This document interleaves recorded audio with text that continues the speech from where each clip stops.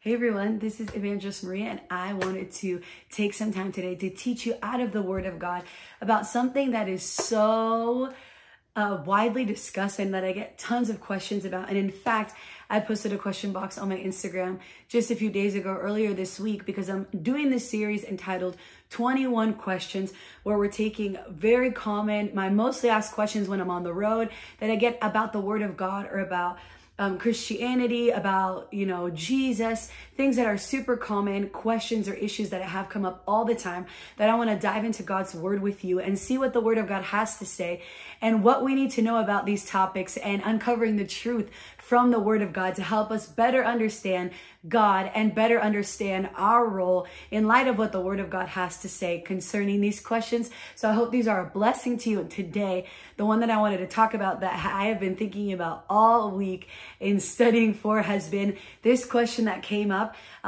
really as out of a discussion that I was having with my sister, this question of suffering. And what does biblical suffering look like? What does it mean to suffer?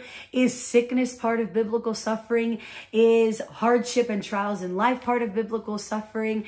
What does it mean to suffer? So we're going to be breaking that topic down today. And I want to talk about suffering in light of what the Word of God tells us. And I want to actually play this video because, as I was saying earlier, my sister and I actually saw this video, which is what triggered this question and a huge discussion between the both of us in things we've heard people say before, common questions that people have when we're out doing evangelization and soul winning. And I'm going to let you guys watch this video, and I want you to let me know what you think in the comments. But it's quite the video, so I'll insert it here. You are about to get a whole new level of understanding of what it means when it says that you are the body of Christ. So Isaiah 53 verse 5 says, "He was wounded for our transgressions, he was bruised for our iniquities. The chastisement of peace was upon him, and by his stripes we are healed." So Christ's body was whipped, beaten, and tortured. And what represents the body of Christ today is the church, which is you and me. Now, Christ actually took 39 lashes. And did you know that there is actually 39 categories of diseases? And by his stripes, we are healed of all these diseases and all this affliction. However, we must remember that we may not actually be healed of our affliction or any of these diseases, as it may be the very thing that keeps us humble and keeps us seeking God. So just keep that in mind too. Now, since the body of Christ is the church, you and me, we must also share in the suffering of Christ.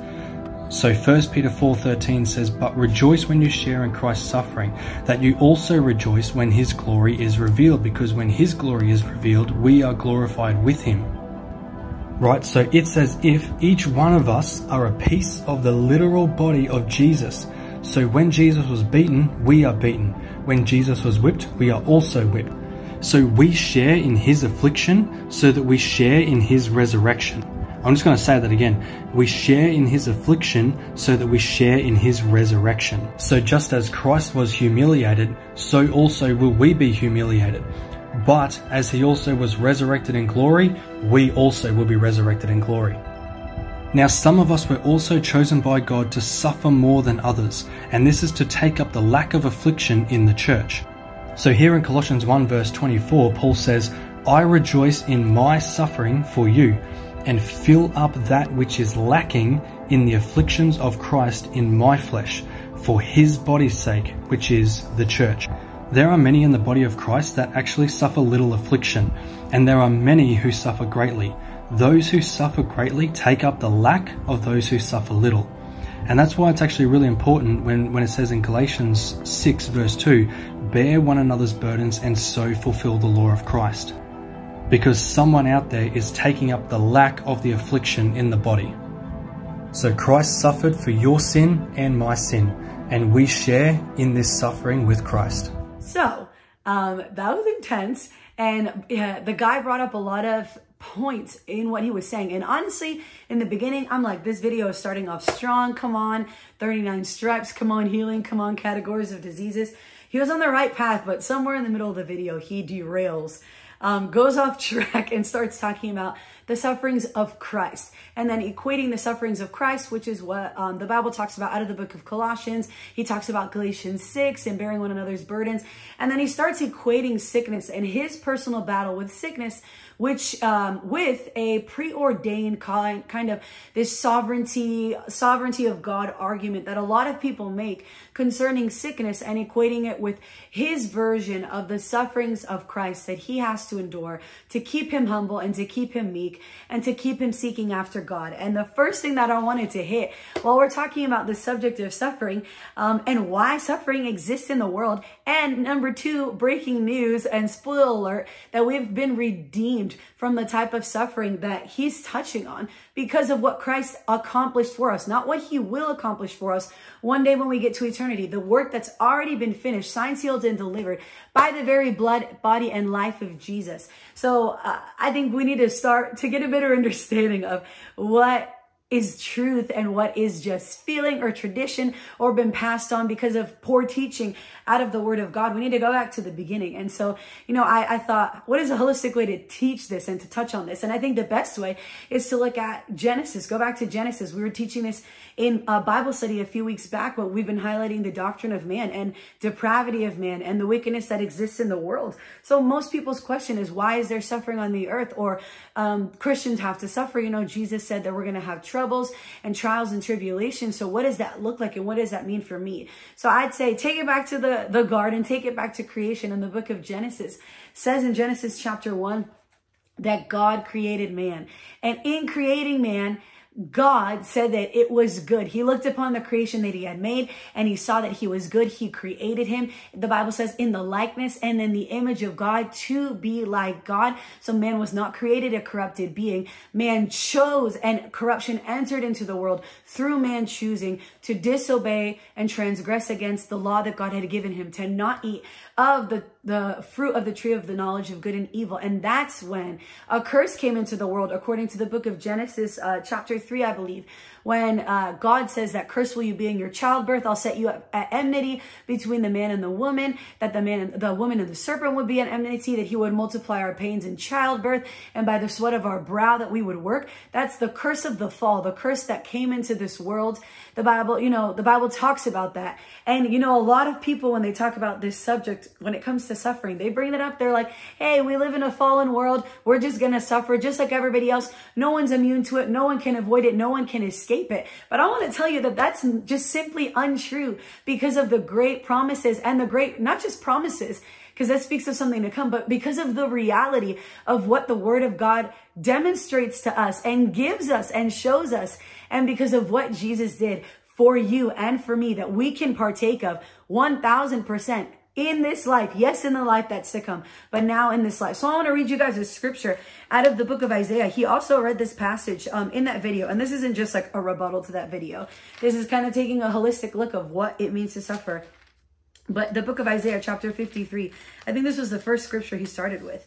And I'm going to start reading out of verse 1. And this is prophetically speaking of Jesus. It says, who has believed our message, and to whom has the strong right arm of the Lord been revealed? My servant grew up in the Lord's presence like a tender green shoot, like a root in dry ground. There was nothing beautiful or majestic about his appearance, nothing to attract us to him. He was despised and rejected, a man of sorrows, acquainted with deepest grief. We turned our backs on him and looked the other way. He was despised and we did not care. And this is the key that we're honing in on. Yet it was our weaknesses. This is NLT, but the KJV says it was our sicknesses that he carried. It was our sorrows that weighed him down. Though we thought his troubles were a punishment from God, a punishment for his own sins, but he was pierced. Key verse. He was pierced for our rebellion. He was crushed for our sins. He was beaten so that we could be whole. He was whipped so that we could be healed. Another translation says, and by his stripes you are healed, or you were healed. Verse 6, all of us like sheep have strayed away. We've left God's path to follow our own. Yet the Lord laid on him the sins of us all. And the verse just continues and goes down to speak of Jesus and to speak of the coming Messiah and all that he would endure in suffering, but not in vain. You know, the way that this guy talks about it is like, yeah, Jesus suffered and we're his body, so we're just going to have to suffer too. But there's such a stark difference between what we know, what's the mainstream Christian idea of suffering, and what biblical suffering is. And so I just wanted to clear the air and clear the water, because what Jesus did for us wasn't in vain. And what Jesus did for us wasn't just a model. See, he suffered, he was this, he was that, so we have to endure it too. No, Jesus endured it all. He became sin. The Bible says in Ephesians, he who knew no sin became sin so that we might become the righteousness of God in Christ. So Jesus put on death, Jesus put on affliction, Jesus put on sickness so that it could be lifted off of us, so that curse that came into the world at the fall of man could be totally broken, and that by his blood and that by his sacrifice we could be totally and utterly redeemed. The Bible says, even in the book of Galatians, it says that Christ has redeemed us, Galatians 3, from all of the curse pronounced by the law, being made a curse for us. For the Bible says, for the law says, cursed is anyone who's hung on a tree. And Jesus fulfilled that. He was hung on a cross. And the Bible says he literally became sin. He became the curse so that the curse could be lifted off of us. So let every single religious lie and thought that people have planted in your head, maybe for years and years and years, that the sufferings that are equated in your life can be equated with what the Bible calls a biblical suffering, or what we know as a biblical suffering. It's just simply untrue. Jesus, the Bible says in Acts chapter 10, verse 38, how God anointed Jesus of Nazareth, who with the Holy Ghost and power, who went about doing good, healing all who were oppressed of the devil. Everywhere Jesus went, people were delivered, people were set free, people that were sick were made whole. And Jesus never put sickness on somebody to teach them about how to know God in a deeper way, to make them more spiritual so that they can endure the suffering of Christ. Why? Because it was something that he bore, that he would pay the price for, he would take stripes on his back for. And the Bible says if we've seen Jesus, that we've seen the Father. So Jesus was the physical manifestation. The Bible says he was the visible image of the invisible God. So we look at Jesus and we can see the perfect will of God made manifest in the earth. And we can see in the word of God that it is not the will of God for you to be sick, to suffer with sickness. Sickness isn't suffering. Sickness is a peril that comes on people's lives that causes you to live in suffering. And that's not the kind of suffering that we will endure as promised in the scriptures. That's something that has been bought and paid for through your relationship with Jesus Christ and by his blood. And all you need to do is believe, and receive that gift that God has for you through Jesus and his sacrifice. So that's what I wanted to clear up first, because a lot of the video had to do with that. And this guy talking about the body of Christ has to bear the burdens of the people that aren't suffering as much. We're clearing the air. So I wanted to get that out. And a lot of people have that false pretense of, I have to suffer because Jesus suffered and I want to be like Jesus, so I just need to be this like lowly, nobody cares about me kind of person. That's not the life that we're created to, that we were redeemed really to live. We've been redeemed to glory and to live, to manifest the glory of God on this earth. So I'm glad that we could hit on that, and we need to learn. That's why I'm even taking time to answer these questions, because we need to learn to discern biblically what is truth and what is tradition, what is truth and what is, what my thoughts are telling me, or what the enemy is planning in my head, or what society has claimed as normal. So that's what we're clearing the air in. So biblical suffering. Now that we've taken a look from the beginning to the redemption to the blood to here we are suffering, right? So what is biblical suffering?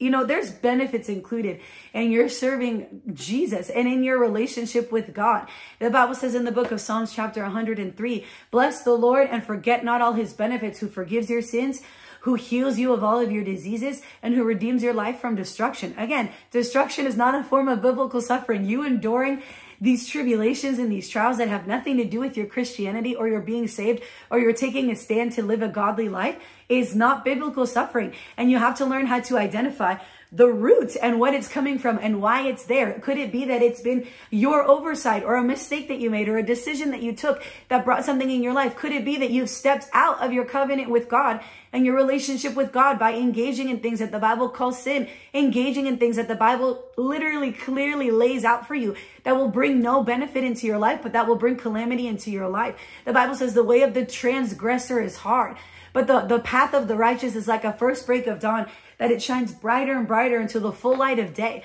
So if your life is full of these afflictions and sufferings that don't mirror what the Bible calls is an affliction, a biblical affliction or a biblical suffering, trial and tribulation, then you know, hey, I don't think this root is from God, and I need to learn from the word of God and receive revelation. That's what the Bible says, that people perish. My people perish for lack of knowledge or understanding or revelation. So we need the word of God, and we need to be full of the word of God and full of wisdom and understanding to identify what comes from God, what doesn't come from God. And if this doesn't come from God, then I don't want it in my life. I'm not bearing it as a mark of some fake spirituality, or bearing it as a mark, oh, I'm such a good Christian, so godly, because I'm just suffering so much.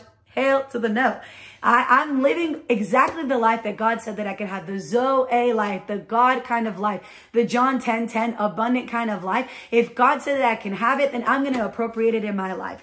And that's why we take time to teach out of the word of God, for you to be able to identify accurately and biblically what that looks like. So suffering came into the world. Jesus redeemed us from suffering. He didn't leave us without a solution. God didn't leave us without a solution. He sent Jesus into the world to atone for our sins, so that we could be forgiven, so that we could be made new creatures, and so that we could be redeemed, not just left in the condition or state that we were in, but so that we could be redeemed, and so that the curse of sin could be lifted off of us.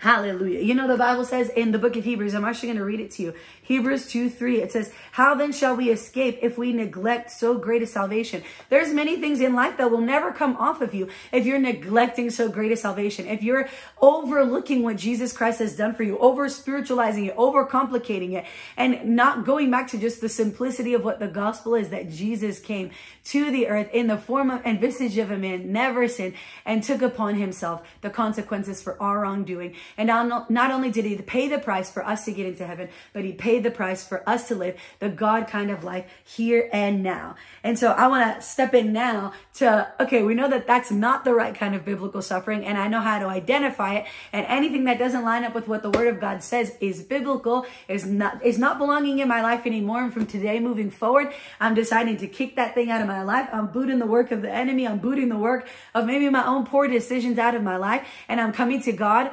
through the power of his word, to receive mercy. I'm coming before him boldly to identify how I can move forward and how can I live a fruitful life in him. So I want to read 2 Peter chapter 1, verses 1-4. And this is such a powerful portion of scripture to really help you understand what this looks like. So 2 Peter chapter 1, verses 2-4, I'm going to read. It says, may God give you more and more grace and peace as you grow in your knowledge of God and Jesus our Lord. Another translation says, may grace and peace be multiplied unto you.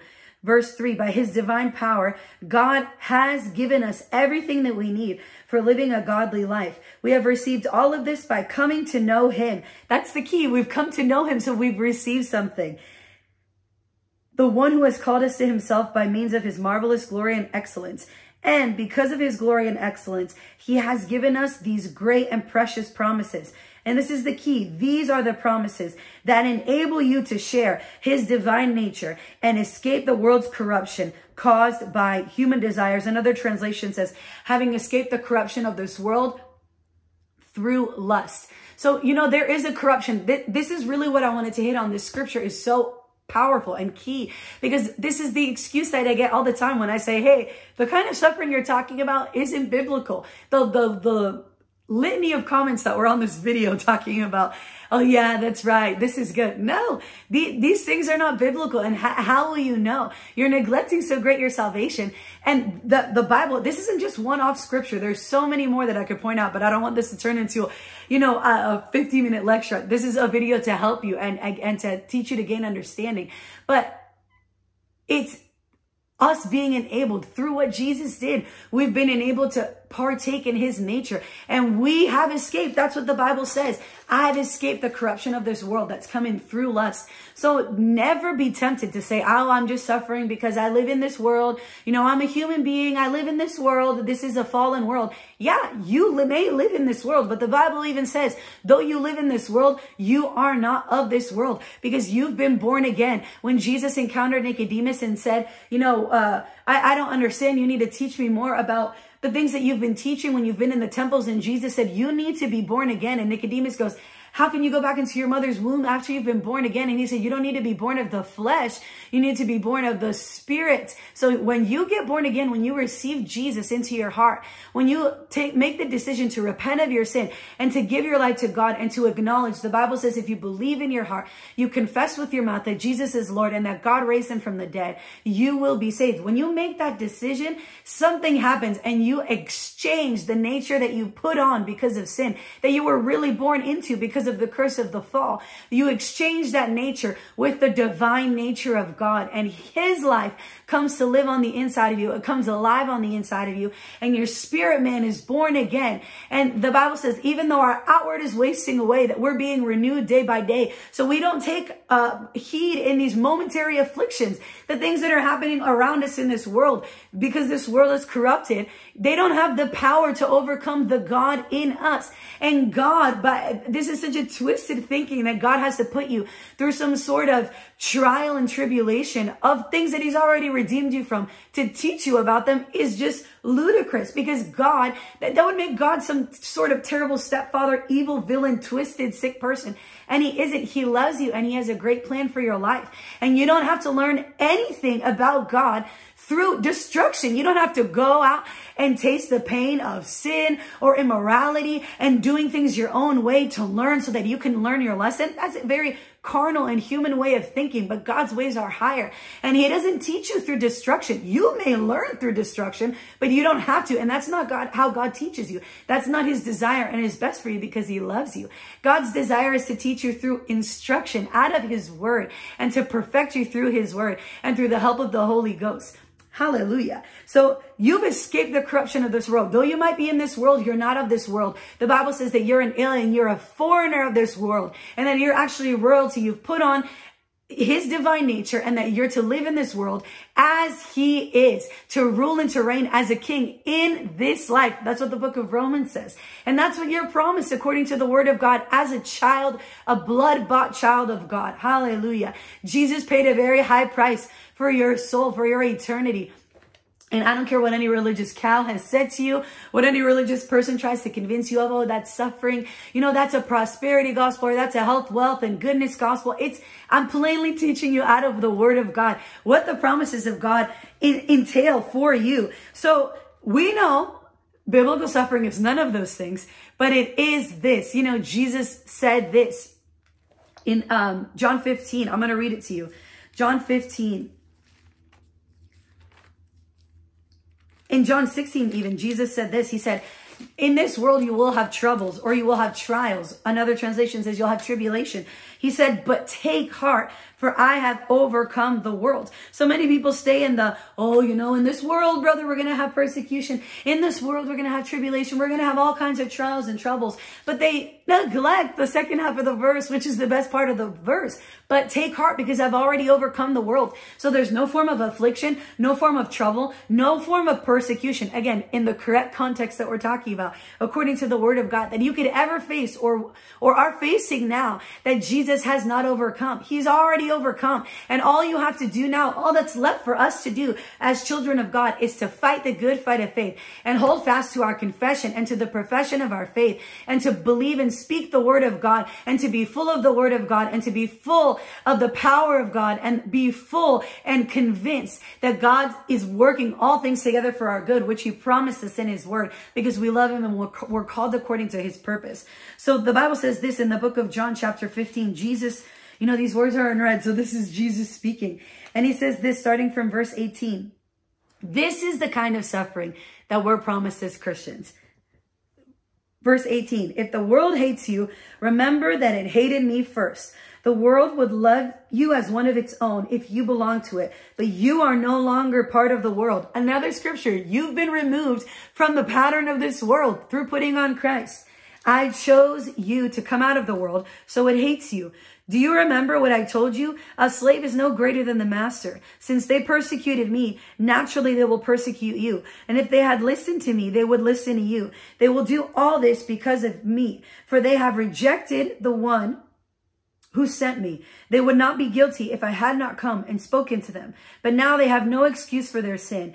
Anyone who hates me also hates my Father. If I hadn't done such miraculous signs among them that no one else could do, they would not be guilty. But as it is, they have seen everything I did, yet they still hate me and my Father. This fulfills what is written in their scriptures. They hated me, or they hated him without a cause. But I will send you the advocate, the Spirit of truth, and he will come to you from the Father and will testify about me. And you must also testify about me because you have been with me from the beginning of my ministry. So Jesus so beautifully puts it. Hey, believers, followers of me, the thing that I called you to do when I first called you to follow me, that thing that I called you to do, to take up your cross and follow me. When Jesus encountered his followers, he said, hey, come and follow me. Come and follow me, and I'll make you a fisher of men. Come and follow me. You know, that's the beck and call of Jesus, and that's what we have to carry. That's the suffering, the biblical suffering and weight and trial and tribulation that we have to bear in this life. It's to bear the name of Christ and to share in the sufferings of Christ. That's actually biblically what the book of Colossians is speaking of. It's not talking about bearing sickness. It's not talking about bearing the consequences of your poor decisions. It's talking about the hatred that this world has for Christians. Not just because of who we are, but because of who Christ is and the fact that they reject. Everybody in this world has fallen into the spirit of this world, and they're dominated by their flesh. They're dominated by their depraved nature and the wickedness of their nature, and they hate God. And therefore, they hate anything that has to do with God, and they hate anybody that's associated with God for no reason. They hate, you know, I've seen it in my own life. When you make a decision to take a stand for Jesus and to take a stand for godliness and to live your life in accordance with the word of God, there's all types of people that come from the woodwork to persecute you and to mock you and ridicule you for standing up for your faith or for living according to the word of God. That's precisely the type of suffering that's promised us. That's actually guaranteed to us. But the Bible says that we don't have to even mind them, that they're just the lightest of afflictions, and that we should rejoice when we face trials. We should rejoice when we're persecuted for the sake of Christ, when we share in the sufferings of Christ, because what's being developed in us is perseverance. And what's being developed in us is our character. And what's being developed in us is a reward that the Bible says is promised to us in heaven for enduring until the end. And even the book of 1 Timothy talks about godliness being profitable, that it holds promise in this life and in the life to come. So this is precisely the type of suffering, biblical. This is Bible suffering. I know that's like a nuanced, crazy word that people don't want to hear sometimes, but that's precisely the suffering that's being spoken about, and that's biblically accurate. According to the word of God, the suffering is the suffering for the bearing the name of Christ, for you being a Christian and living your life, not in the shadows, not part-time Christian, part-time doing my thing, but living a life on fire for Jesus Christ, winning souls, furthering and advancing the kingdom of God. That's your cross to bear. That's following Jesus. That's denying yourself, denying being like everybody else, denying going with the flow. The Bible even says broad is the way that leads to destruction. The easy way is to just go about life and to not even care about God, which is what most people are doing. The Bible says the God of this world has blinded the minds of unbelievers, so they can't even see God for who he is. They see him as a judge. They see it as, oh, that's going to ruin all my fun. I'll get saved when I'm old, once I've lived my life, once I've done all my partying. Then I'll get right with God. And then, you know, I'll do my thing. I'll bear my cross of living a boring Christian life. It doesn't have to be that way. Yes, though, there's persecution guaranteed. Yes, that there's going to be trials, and there's going to be people that mock you. There's going to be people that challenge you because of your faith in Christ. You have a list of great and precious promises. You have benefits. You have a glory that you're going to share in, because the Bible says that straight and narrow is the way that leads to eternal life, and it's few that find it. But when you find it, there is such a joy in serving God. There is such a freedom in serving in God. I used to think, oh, I'm living my best life. I'm calling the shots. I'm doing what I want to do. I'm bad all by myself, because I was serving my own desires, serving my flesh. But I was a slave. I was a slave to the desires of my flesh. I was a slave to the thoughts that haunted me in my mind every single day. And it wasn't until I came into Christ that I found a freedom that nobody could offer me, that I actually found true life, abundant life, that I wasn't a slave anymore to sin, that I wasn't a slave to the person that I had been, that I wasn't a slave to the things that had happened to me, that I didn't have to be a victim, that I didn't have to mindlessly and endlessly suffer through life, but that I could live a whole and a perfect life, a life that's pleasing to God, a life full of glory, a life full of joy, a life full of purpose. and a life full of power. And that's the life that's guaranteed to you. In tandem with these sufferings, with you bearing the weight of serving God, putting your hand to the plow to advance his kingdom, your personal responsibility to see the gospel move forward and to live out your Christian life and witness in your everyday life, in your day-to-day, you're also guaranteed victory every time. You're also guaranteed to come out on the other side as a winner, to come out on the other side victorious, because Jesus Christ won the victory for you. So no matter the suffering that you may face, in accordance with the word of God, you're building up a tenacity and a glory in this life and in the life that's to come, and a reward for you bearing the name of Christ and for you professing him. The Bible says, even Jesus instructed people, if you deny me before man, I'll deny you before my Father. But if you acknowledge me before man, I'll acknowledge you before my Father that's in heaven. So we don't have to be ashamed of being saved. We don't have to be ashamed of bearing in these sufferings. We can rejoice in them. But again, I don't want anybody rejoicing in any kind of unbiblical suffering or any kind of root of any kind of curse or maldición or the string of things that have happened in your life or in generations in your life. You're cut off from those things because you've been cut off from your earthly family. Yes, you exist in this world in an earthly family, but you've been born into a new family, and that's the family of God.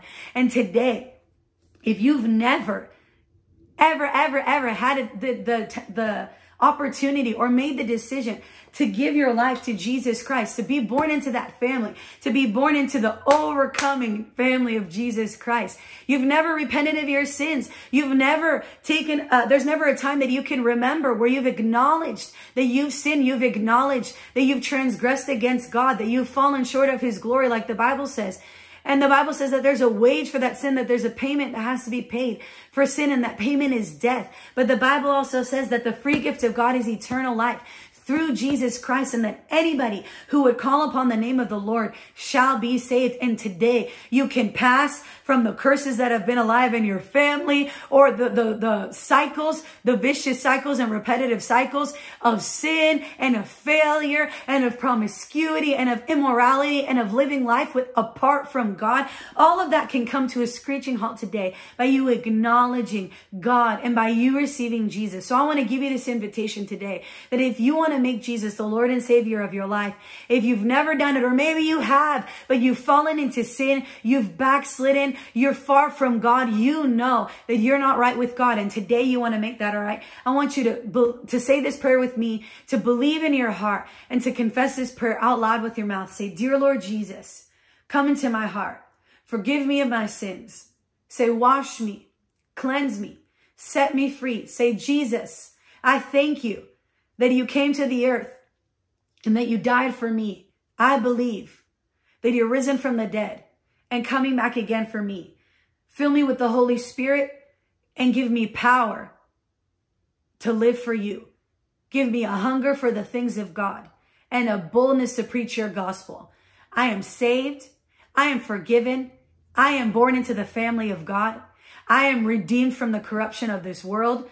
I belong to Jesus. Heaven is my home, and I will never turn back. In Jesus' name, amen. I want to congratulate you for making that decision. You can actually go to our website, weareremnant.com. That is the name of this ministry, Remnant Ministries. You can go to our website, weareremnant.com/I just got saved, and click the links there that will help you in your walk with Jesus Christ and help you on this journey of following Christ. But I just want to say congratulations today. All of your sins are forgiven. And remember that God loves you and that he has a plan for your life.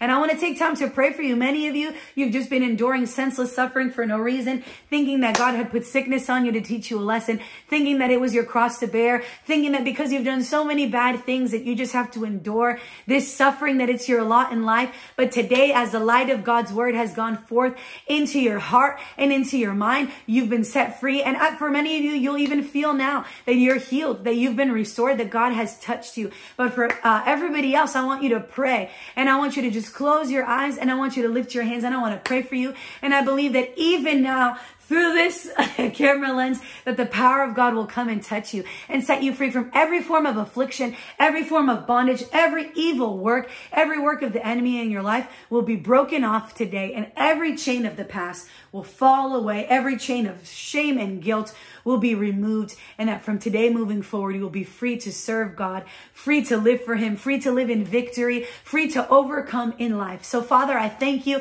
in the mighty name of Jesus. Even now, I pray for every single person watching this teaching and this broadcast. Let them even now be touched from the top of their head to the very soles of their feet with the power of the Holy Spirit. I command every sick body to line up with the word of God, that you've shown us that by your stripes we have been healed, that you promised to take sickness and disease from our midst, and that Jesus, whom we mirror ourselves after, that he went about doing good, healing all who were afflicted of the devil. I thank you for every oppression of the enemy coming off of your people. Even now, in Jesus' mighty name, I command their bodies to be healed. I command their minds to be whole. I command them to be made free from today in Jesus' mighty name. And I thank you for it. I thank you that everything turns around for their good, that everything that looks like destruction, let it be turned around. Let everything that was causing them to have senseless suffering, I thank you, let it be turned into glory. Let it be turned into a testimony. I thank you that you're going forth even now by the power of the Holy Spirit,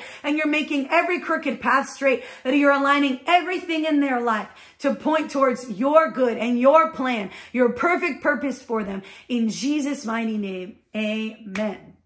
Well, guys, I hope this blessed you. I hope this clarified a little bit more for you. And I hope to, in the future, answer many more of your questions. If you have a question for 21 Questions, you can always find me on Instagram. It's at The Karate Kid. And our ministry Instagram is at We Are Remnant. You can always DM us something that you want featured on the series. I'm going to give you guys a little sneak peek. In the weeks and days to come, we're going to be talking about sickness, like we hit a little bit about today. We're going to be talking about what the Bible has to say about drinking and alcohol, what the Bible has to say about the will of God. Can you know the will of God? Hearing the voice of God. We're going to talk about how can you stay on fire for God? That's a question I get almost everywhere that I go. How can I be on fire for God? And we're going to touch on that and give you practical application from the word of God as to how you can live on fire in this world as a blood-bought child of God. So I pray that today you guys are blessed. You can follow along with our ministry and with everything that we are doing online. And if you want any information at all, the best place for you to go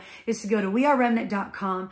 We are RMNT. It'll be right here on the screen for you.com. And you can find all of the information. Again, my name is Evangelist Maria, and I pray that this broadcast blessed you and helped you and just brought you into a full light and revelation of God's purpose and great plan that he has for you. A plan free from the oppression of the devil, from the sufferings that the world and the curse of this world brought on humanity, and that you can live free to serve God and free to bear rather the afflictions of Christ. And so I love you guys. I hope you have an amazing rest of your week, and I'll see you on the next episode of 21 Questions.